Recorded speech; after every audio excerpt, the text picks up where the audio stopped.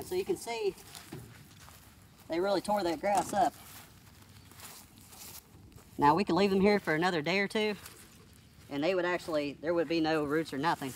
We give them feed too, so it ain't like they don't have no feed, but they really like that grass. But by doing this, they're helping us out. They're getting rid of some of these weeds, some of the grass, because like I said, we're going to till this next year. They're putting a ton of manure and urine into the soil. So this should be some really rich soil next year.